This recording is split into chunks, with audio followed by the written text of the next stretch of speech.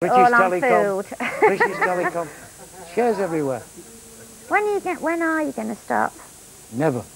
Never. But why don't Keep on going. Why don't you change your act? Oh, you couldn't change it. How would you change it? I'm looking for new material all the time. Well, Irish fella sat in a pub, his mobile phone rang, he said, "How do you know I was here?" You know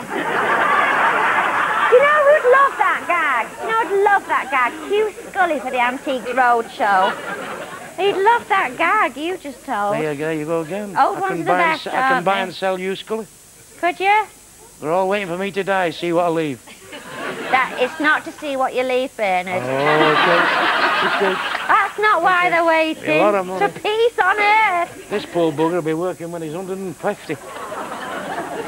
Morris, what would you like to ask? Well, Bernard probably won't remember this, but a long time ago now, about 30 years to the day actually, I'd been drinking in Manchester with some of my mates, and the driver had been arrested by the police for drunken driving, and so we had to thumb our way back to Rochdale.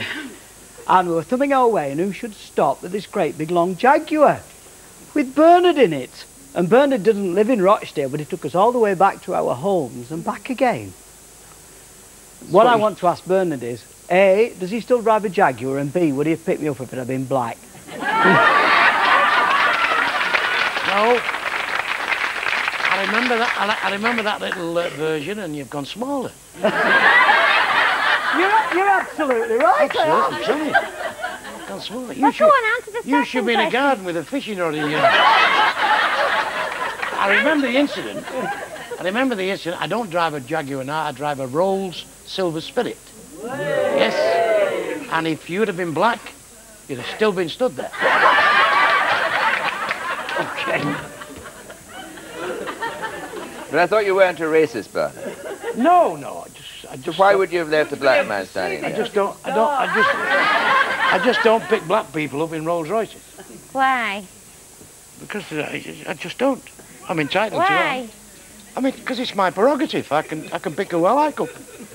I can eat what I want, I can drink what I want, I can say what I want. It's a free country. But I thought... That's why all our troops, died at Dunkirk and Anzio and Arnhem and Monte Cassino.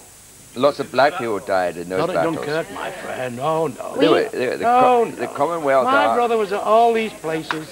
The Commonwealth there Army was no- was fought absolutely Oh, they through did, the war. they did. Indians, Yes, Africans. they did, but not for us. They fought for themselves. You don't think Hitler let them off the hook, would you, when they won the war?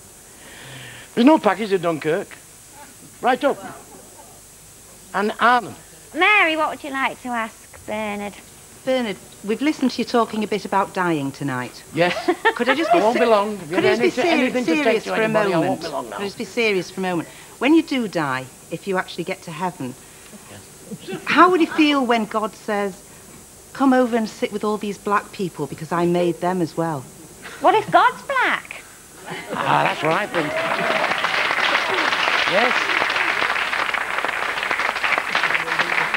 What if he is? Will he get a council house? That's what I want to know.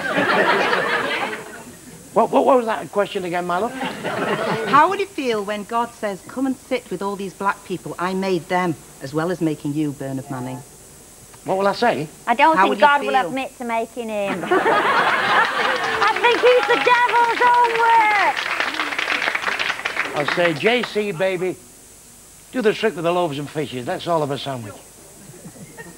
And do you think he'll laugh? Because we didn't. Ladies and gentlemen, will you thank Bernard Manning and Richard Wilson?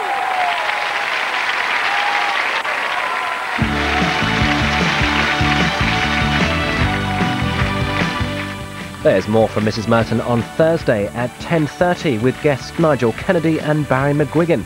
And if you can't wait till Thursday, Barry's also on side with John Infidel next.